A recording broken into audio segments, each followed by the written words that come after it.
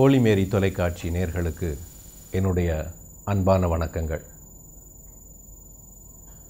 சமகாலம் நம் அனைவரையும் வீடுகளுக்குள்ளேயே முடக்கி வைத்திருக்கிறது இந்த கோவிட்-19 கொள்ளை நோய் பயங்கரம்.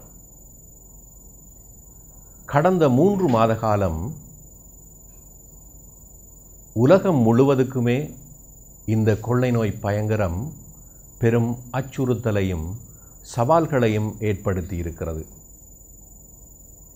நமது வழமையான வாழ்க்கை முறைகளுக்குள் மாற்றங்களை கொண்டு வந்திருக்கிறது.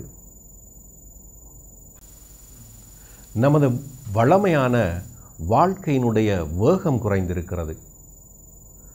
நாளாந்த பழக்க வழக்கங்களுக்குள் பெரிய மாற்றங்களை கொண்டு வந்திருக்கிறது.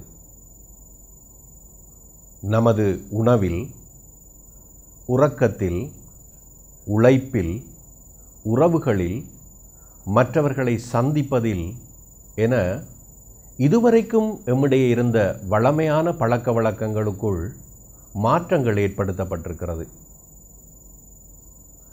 வளர்ந்த மற்றும் வல்லரசு நாடுகளுக்கு கூட இந்த காலம் பெரும் சவாலாகவே அமைந்திருக்கிறது.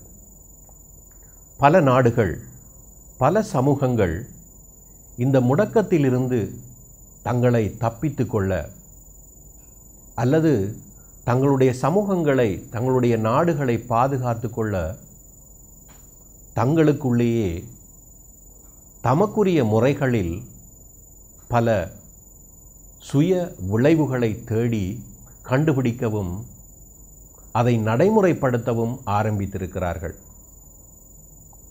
ஆனாலும் இந்த முடக்க காலம் நமக்கு நல்ல மனித பண்புகளை சொல்லிக் கொடுத்ததாக இருக்கிறது. கொடுத்து வாழுகின்ற, மற்றவர்களை அன்பு செய்கின்ற, மற்றவர்களுக்கு பகிர்ந்து வாழ்கின்ற அந்த பண்பை எங்களுடைய இதயங்களுக்குள் ஆழமாக பதித்திருக்கிறது. கொடுப்பதால் நாம் அதிகம் பெறுகின்றோம் என்கின்ற அந்த நல்ல மனித பண்பை பற்றி ஹோலி மேரி தொலைக்காட்சி நேயர்கள் உங்கள் அனைவரோடும் இந்த பண்பின் அடையாளங்கள் பற்றி பகிர்ந்து கொள்ள நான் ஆசைப்படுகின்றேன். நாம் வாழுகின்ற இந்த வழமையான வாழ்க்கை முறைகளுக்குள் அனர்த்தங்கள் அல்லது இடர்பாடுகள் ஏற்படுத்தப்படுகின்ற போதுதான் அல்லது ஏற்படுகின்ற போதுதான் மற்றவர்களை நினைக்கின்ற அல்லது மற்றவர்களுக்கு அன்பு காட்ட வேண்டும் என்கின்ற அல்லது மற்றவர்களுக்கு உதவி செய்ய வேண்டும் என்கின்ற அல்லது மற்றவர்களுக்கு இரந்து கொடுக்க வேண்டும் என்கின்ற அந்த உணர்வு எங்களுக்குள்ளே ஏற்படுகின்றது. அப்போது மட்டும்தான் நமக்கு பாதிக்கப்பட்டவர்கள் அல்லது வறியவர்கள் அல்லது ஒடுக்கப்பட்டவர்கள் அல்லது தேவை நாடி நிற்போர் இவர்களை நாம் அதிகமாக சிந்திப்பதற்கு அல்லது இவர்கள் மேல் நாம் அதிகமாக அக்கறை காட்டுவதற்கு முனைப்பு செலுத்துகின்றோம். மற்றவர்களுக்கு கொடுத்து வாழுகின்ற பண்பு, என்னைப்போல் மற்றவர்களை அன்பு செய்கின்ற அந்த விழுமியம் கிறிஸ்தவ விழுமியங்களுக்குள் மிக முக்கியமானதே. கிறிஸ்தவர்கள் மற்றவர்களை நேசிக்கின்ற அல்லது பகிர்ந்து வாழ்கின்ற விழுமிய பண்பிலிருந்து மாற முடியாது. இளைஞர்கள் தொடங்கி முதியவர் வரை, பணம் படைத்தவர் தொடங்கி நடுத்தர வாழ்க்கை நடத்துபவர்கள் வரை இன்று பாதிக்கப்பட்டவர்களை அல்லது தேவையோடு இருப்பவர்களை தேடிச் சென்று அன்பு பணி செய்வதற்கு ஆரம்பித்திருக்கிறார்கள். மற்றவர்களோடு பகிர்ந்து வாழ்கின்ற அல்லது கொடுத்து வாழ்கின்ற எண்ணம் எங்களிடையே இந்த காலத்திலே அதிகரித்திருக்கிறது. கொடுப்பதால் நாம் குறைவடைவதில்லை. மற்றவர்களோடு பகிர்வதால் நாம் தாழ்ந்து போவதும் இல்லை. கிறிஸ்தவ வரலாற்றில் மற்றவர்களுக்காக வாழுகின்ற அந்த அன்பு பணியை செய்தவர்கள்தான் கிறிஸ்தவ திருச்சபையை இன்று அலங்கரித்து கொண்டிருக்கிறார்கள். புனிதர்களாக எம்மிடையே போற்றப்படுகின்றார்கள். அவர்கள் சொல்லித்தந்த பல விடயங்களை நாம் இந்த அன்பு பணிக்குள் சேர்த்திருக்கின்றோம். அந்த வரிசையிலே புனித அசிசியார், ஃப்ரெட்ரிக் ஒசானம், புனித வின்சென்ட் டி பால், அன்னை தெரேசா என இவர்கள் மற்றவர்களுக்காக வாழ்ந்தவர்கள். இது கடவுள் பணி. ஆனாலும் இவர்கள் சொன்ன இந்த அன்பு பணி, இவர்கள் சொல்லி வைத்த இந்த நல்ல மனித பண்பு நம் சமூகத்தில் பலரிடம் காணாமல் போயும் இருக்கிறது.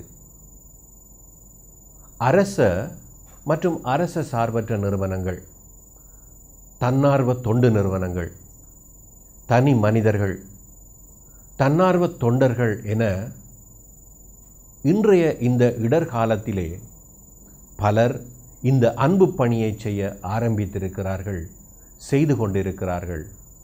சிறப்பாக இந்த பணியில் ஈடுபட்டு கொண்டிருக்கிறார்கள். அவர்களுக்கு எங்களுடைய வாழ்த்துக்கள். அவர்களை நாம் நன்றியோடு நினைக்கிறோம். கொடுத்து வாழுதல் என்பது கடவுள் பணி.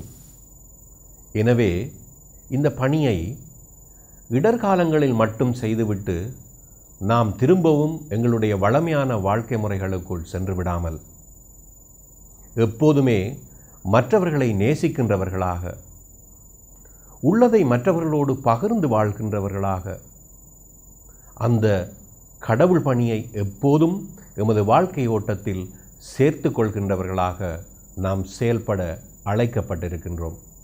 கொடுத்தல் அல்லது பகிர்தல் என்பது முதலில் எம்மிடமிருந்துதான் ஆரம்பிக்க வேண்டும்.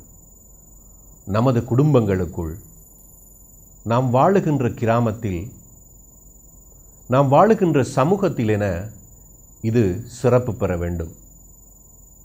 இருப்பதை இல்லாதவர்களோடு கொடுத்து வாழ்வதால் நாம் எமது வாழ்க்கையில் முழுமை பெறுகின்றோம், அதிகமாகவும் பெற்றுக்கொள்கின்றோம். நமது சுய விளம்பரங்களுக்காக அல்லது வேறு நோக்கங்களுக்காக மட்டுமே கொடுப்பதால் பயனில்லை. அது கடவுள் பணியும் ஆகிவிடாது. இந்த அன்பு பணி செய்வதற்கு சங்கங்கள் அல்லது சம்மேளனங்கள் எமக்கு தேவையில்லை. அது சாதாரண மனித பண்பு. எனவே கொடுப்பதால் பெறுகிறோம். இது கடவுள் பணி. எங்களுடைய வாழ்க்கைக்குள் இதை முழுமையாக சேர்த்து கொள்வோம். இந்த காலம் எமக்கு இதை அதிகமாக சொல்லிக் கொடுத்திருக்கிறது. அதிக அனுபவங்களோடு நாம் வாழ்ந்து பழக்கப்பட்டிருக்கின்றோம். எனவே தொடர்ந்து எங்களுடைய வாழ்க்கையிலே மற்றவர்களை அன்பு செய்கின்றவர்களாக, மற்றவர்களை தேடி நாடி உதவி செய்கின்றவர்களாக, மற்றவர்களோடு பகிர்ந்து வாழ்கின்றவர்களாக எம்மை மாற்றி எங்களுடைய வாழ்க்கைக்கு அர்த்தம் கொடுத்து வாழத் தொடங்குவோம். எனவே கொடுப்பதால் பெறுகின்றோம் என்கின்ற அந்த அன்பின் அடையாளமான மனித பண்பு பற்றி உங்களோடு என் அனுபவங்களை பகிர்ந்து கொள்ள எனக்கு வாய்ப்பளித்த ஹோலி மேரி தொலைக்காட்சிக்கு என்னுடைய மனம் நிறைந்த நன்றிகள். நன்றி.